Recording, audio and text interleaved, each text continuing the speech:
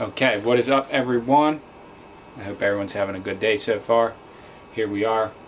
I have determined after much trial and error and finally figuring out how to transfer data from my Hi8 Handycam onto a digital format, which is this Mac computer. That's what we're using today.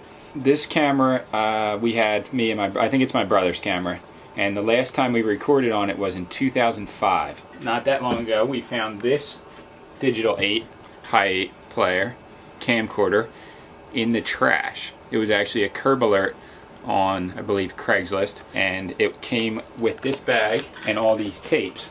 So recently we decided, okay, let's get nostalgic. You know, both me and my wife, the lovely filmer, Sammy J, had these cameras when we were younger, and we recorded great memories on them and wanted to bring back that, you know, Hi8 feel. Who wouldn't want it? Everyone knows about it. You know, this was the bee's knees of cameras in the 90s, even into the early 2000s. We still use these, you know, to record tons and tons of stunt videos that were seen worldwide. So they even have like filters. That's true too, and it has a night shot on it. Because I know Instagram this one does. Has. So in determining how to get this video onto a digital copy, editing it, a screw just fell off of this camera. That's how antique this thing is. Look at that. I'm not even kidding. That just fell out of the camera. That's probably not good.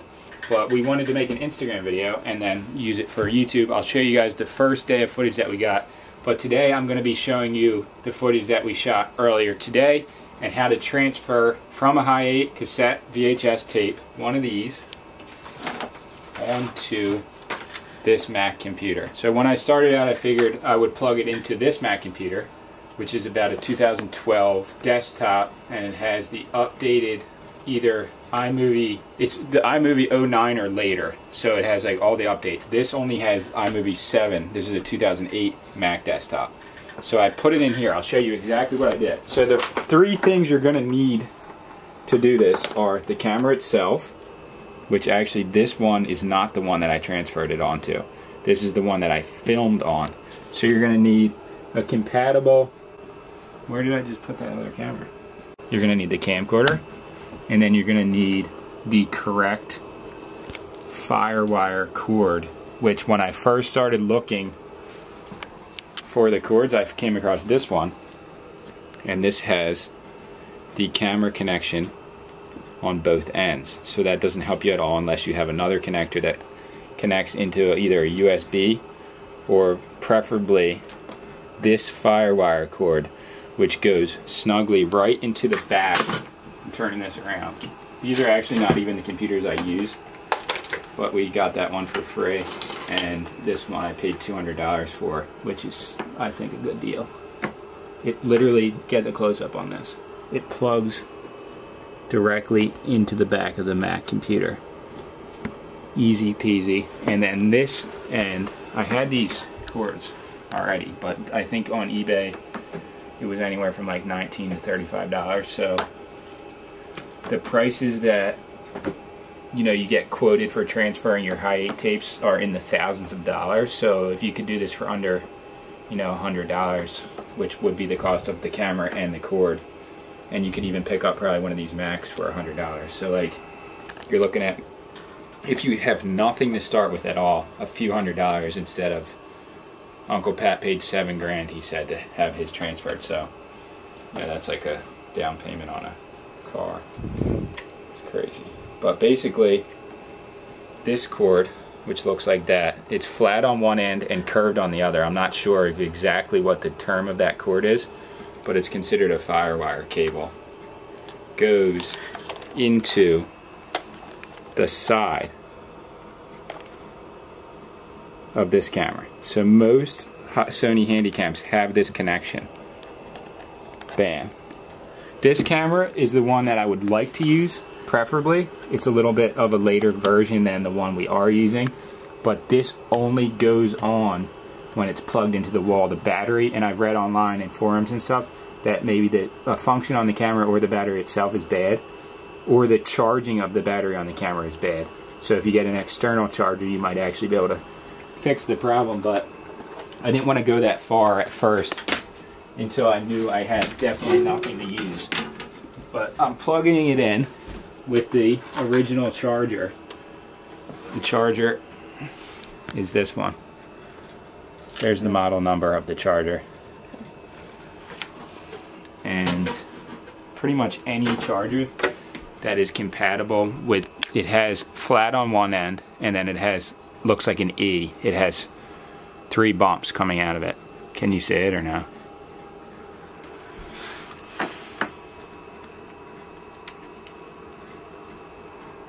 Trying to. There you go. Like that. I mean, if your Handycam has a different compatibility for the charger, it doesn't really matter because the charging of the camera is not important if you already have that figured out, obviously. And this is for people that want to still use the Hi8, or for people that just want to transfer their home videos that they had when they were a kid for a fraction of the price that a company is going to charge you. So first I put it on, as I think most people would do, my newer Mac that I have set up here. Why wouldn't you want to put it on the best quality computer you have? But the problem is, it's not always how it works. I'm transferring the tape that we recorded with today on this camera. This is a lot of explaining and stuff, but I want you guys to understand how this process is working, because I was super confused when I first started trying to figure this out. I'm putting the tape, this was a brand new tape too, out of the pack yesterday. From this camera, this is the one we recorded on, into this camera, that's going to be the transfer camera. So, it's in there, plugged into the 2012 MacBook, Mac desktop, not MacBook, and you go to File, Import Media. So, basically, when you go to Import Media, I'm going to exit out of this again. So you go into your iMovie. There's nothing in it right now. There's just the title of an event, video that we were making before. Go to Import Media. So it'll bring up a whole nother page, and it'll show the Sony camera. So it's a DV VCR. It's basically showing the tape deck of the camera, like a VCR tape deck. On the camera itself, I have it on play/edit mode. So I'm just going to show you guys tape mode, memory mode, play, edit. So it's stopped right now. I'm going to rewind the camera all the way back to the original footage that we got yesterday, just so I can show you guys. Okay, so I hit this button here, rewind. It rewound the tape all the way to the very beginning, stop rewind, so it was fast. It only took about a minute. I'm going to start playing it. On this computer, it plays back the footage totally fine. But the problem that I ran into, and all the people on the forums ran into, was this. No data from device. So basically, it's allowing you to play back the footage, but the technology on this computer is so updated that it's not allowing the videos to be imported. Even though it says import, it doesn't import anything at all. It's recording up in the top, but it's literally not recording anything at all. So I decided, okay, maybe this isn't going to work. I might have to try a different method. But then I realized that my friend had given me a 2008 Mac desktop, and I was thinking, why would they make a computer in 2012 compatible with technology that hasn't been used for over a decade? Once everything went digital, the Hi8 standard definition quality was out the window, totally obsolete. Now it's coming back, it's spiking back, because basically the hipster movement, or the art movement, or just the idea that people want to capture something in a way that they did when they were children or when they were younger. And it's just the nostalgia of everything. Old clothes are coming back, old video games like this, you know, the whole deal. So I figured, set this up, see how this works. So that's what we're going to do. I'm going to put it onto this computer, which is older, which is much older. It's 4 years older. but it has, the big key thing is you'll see the iMovie on this computer, how it looks, and then I'm going to show you the iMovie on this computer. You figured since the camera and the computer are similar in age, they'd be more compatible. Yes. Pretty much. It wasn't iMovie 07, it's actually iMovie 09, or earlier. You can see right here, about. So if you have this iMovie 09 version 8.0.6, you should be good. This one, which is version 10, is not work. It does not work for this at all, that I've found. But I could be wrong. I'm going to sit down and show you guys. Watch pop. Yeah. And here's my cat. He's the famous star of the footage. One of them. Well, that's your one mini. of them. That's his little mini. So I'm going to get rid of the about because that's not really very important. And we're going to go into once more. So you know how we went into import media? In this one, you can actually go into literally just this little logo right here. Well, I don't have the camera plugged in right now. So I'm plugging the FireWire cord exactly the same as I did in the other computer into the port in the back, which the new Macs, like the MacBook Pro that I have, doesn't have that connection at all. So you'd have to pretty much work off a desktop unless you want to buy extra connections. But all I did was plug it in. And it brought this up. But if it doesn't bring that up when you plug it in, all you have to do is go to this logo right here. And it's just like a little camcorder logo. And then it just brings it up the left side. It's on the left side, right above the event library. So right now I can just, you know, I'm just going to start importing. And it's allowing me to create a new event. And I'm going to title it Hi8 Nostalgia. Well, I don't know how to spell, obviously, but Hi8 Nostalgia. I'm just going to start importing. The only thing is, basically it's importing all the footage from yesterday, but I can just, once it's done, I can just go in and clip that and just get rid of it. So I'm just going to let it run for the next like 12 minutes and just get all the footage I can. The beauty of it on like a mini DV camera, like, that's a lie. On basically an SD card, like a DSLR camera, where you just like plug the SD card into the side. Well, this one doesn't have one, but this one does. Takes every clip and puts it in a line, so you can just look at one video at a time. On this, it's just one long video, so all you have to do is import one long video. You could just do literally an entire tape in one sitting, take it out, put the next one in, rewind to the beginning, do the next whole tape. So it's actually pretty easy once you get the hang of it. It might be a little hard to find the MacBook that works for it. Luckily we had one lying around because we like to hoard a lot of stuff, and actually I used this recently in the last year because we didn't have a different computer and we didn't have any money to buy a different computer, so I was actually exporting full YouTube videos for our main channel, just, you know, in 720. They weren't even 1080, which, to be honest, I don't think it affected, I don't think anyone even knew, except for me. Even just like, I was trying to get a tape for this camera, so this is a VHS-C, but I pretty much think that the process would be almost exactly the same.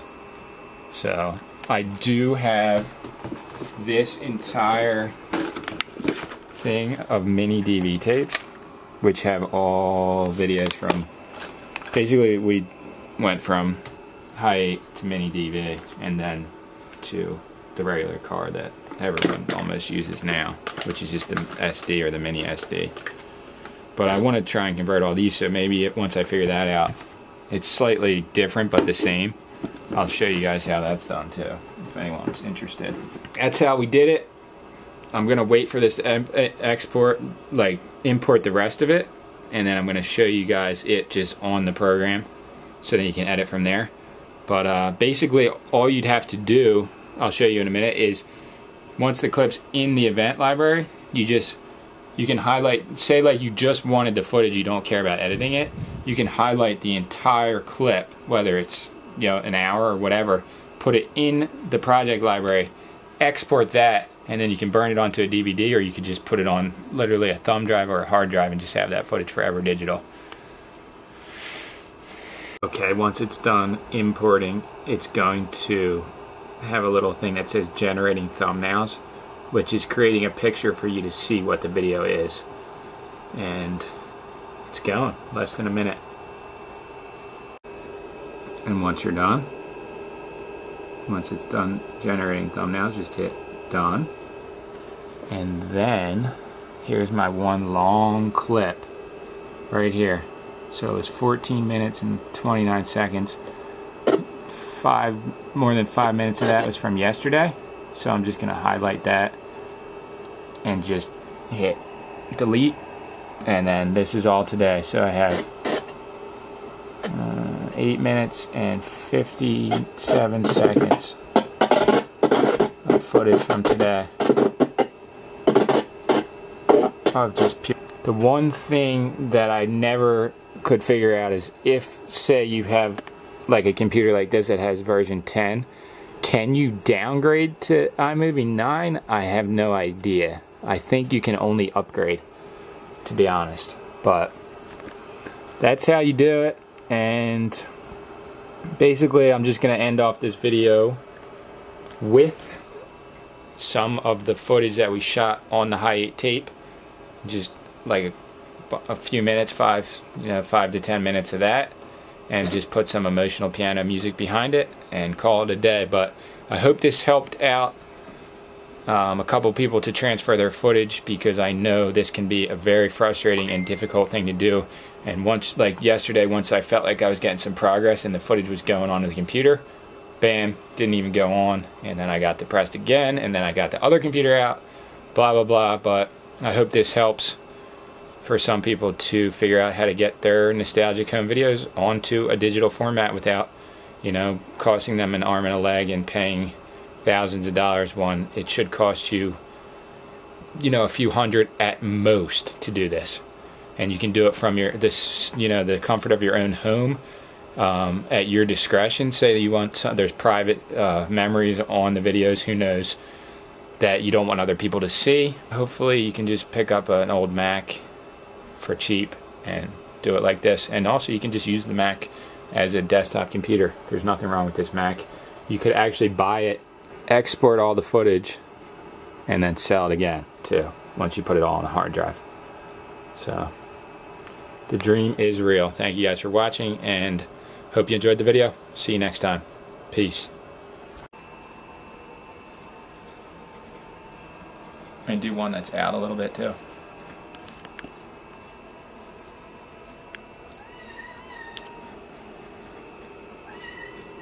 Okay, and the next step that I want to show you guys is, I know I just ended the video, but highlight that whole clip just with the mouse. Just grab it from one end and pull it all the way across to the end. And then literally just see how there's like a hand.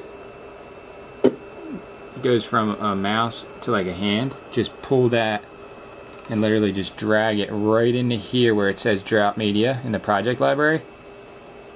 And that's all in there. So all I'm going to do is I'm just going to share. Well, actually, hold on. So what I'm going to do to get this onto a hard drive is share it. And just export movie. And on this specific computer, it's only going to go to 960 by 540, which is totally fine because standard def is actually less than that even, so it's making the quality even better than it actually is, I believe. So I'm going to put, again, Hi8 Nostalgia.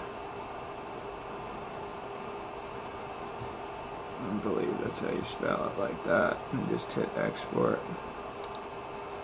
And that's going to take a few minutes. That should be like 15 minutes probably. Even though it's a small file, it still takes a while to export. That's the beauty of the upgrade from this computer to this computer. It made the time much less. And my new MacBook Pro, which is a 2017, I believe, the export speed is minutes, like 2 minutes instead of like 20. Okay, the last and final step that I wanted to show you guys was to preserve your footage once it's captured and exported onto your Mac computer.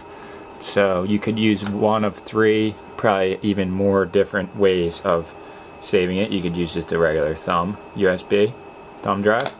You could use a SD card to save it on and just keep the card.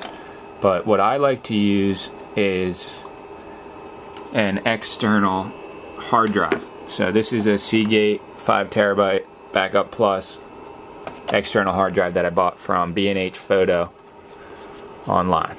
So I can store footage for, you know, for a long time on here because it's 5 terabytes.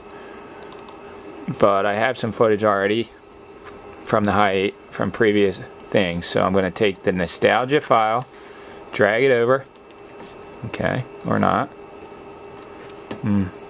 It's not compatible with this computer, so you know what? I'm not going to do that. I'm going to eject this and put the thumb drive in. I'm sorry guys, I thought that would work. It did not, but just use your head and move on to the next solution, because these little thumb drives you could probably pick up from a flea market for like $2 honestly, but you can get them from Staples or B&H also. So this one is compatible, and basically by taking this and just dropping it, basically all I have to do is just take this and drop it onto where it says tuck, opens it up, and it puts it right on there. So didn't even put it on there. We got right there. So it's going to take a few minutes, maybe 1, 2, 3 minutes, not very long at all, and that should be it. So even if you can find you know, a friend or a neighbor or a coworker, someone that has an older Mac computer that you could just borrow, come over to their house and do it, or just borrow for, you know, a night, you could get all your footage transferred over. Or even if, you know, most people that have computers like this don't use them on the daily, so, you know, borrow it for a week and transfer all your footage. But I hope this helped, and more videos to come, so stay tuned. Please subscribe if you haven't, and keep pushing, keep getting that nostalgic footage. And there's always a way, even if this way doesn't work for you, to capture that footage and preserve it. So hopefully you guys figure it out, because it is really cool to have that Hi8 style footage in the archives. Signing off.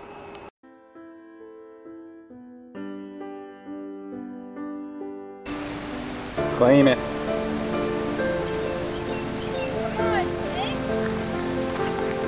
Oh yeah, this one's fun, just right. Just right.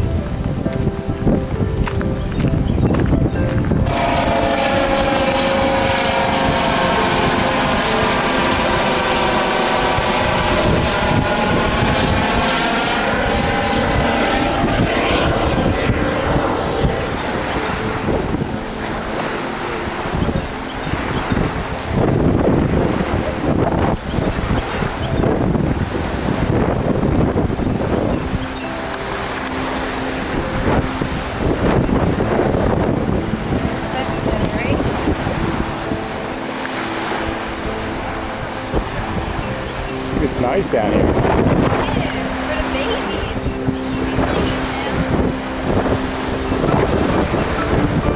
can't get the tail down by yourself, huh?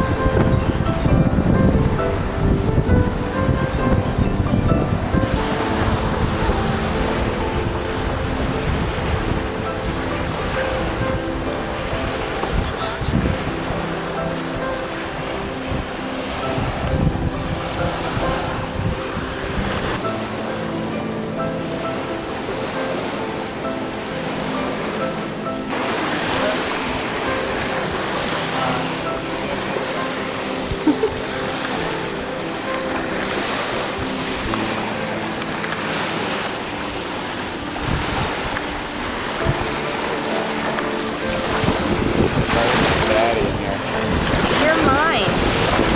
Huh? You're mine. What, bird? Yeah. Hear my sleep. All that stuff in my teeth from the Donnie. Alright.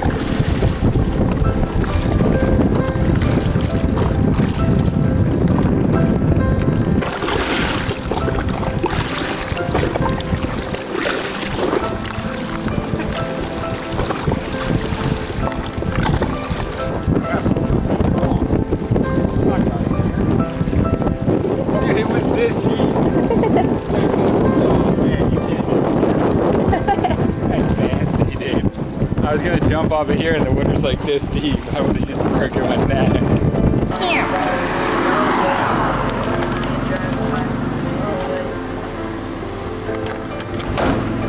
There we go. Sector 9 clean. This is, believe it or not, this is the biggest hill in our entire town. That's how crazy it is around here. I'm gonna wait for these cars though. Just because I'm not gonna be on fast enough to outrun them. Nope.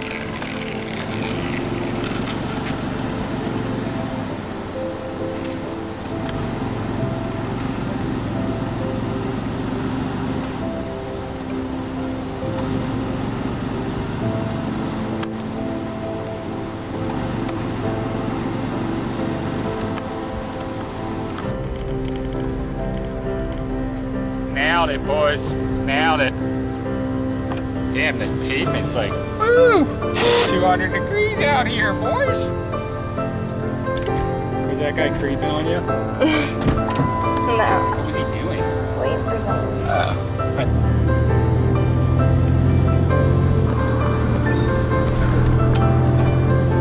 You got this? I got this. I got it. Sweet. The pop-up. You like that, boy?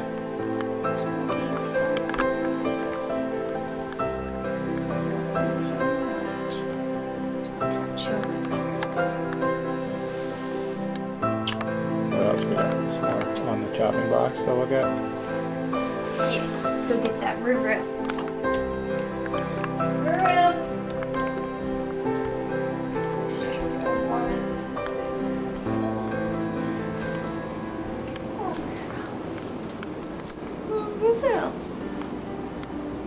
Let me see her. Oh, she did. Girl. Hey, girl. Oh, baby. Look.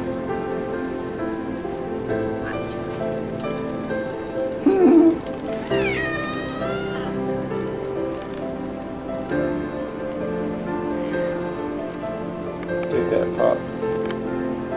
Let's see this little baby girl. She ain't crying. Kisses. She ain't Kisses. crying. She ain't crying. Hi, Chunky.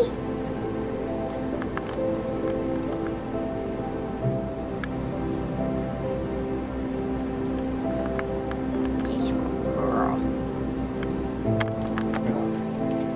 Big land is Landito. There's like a mosquito.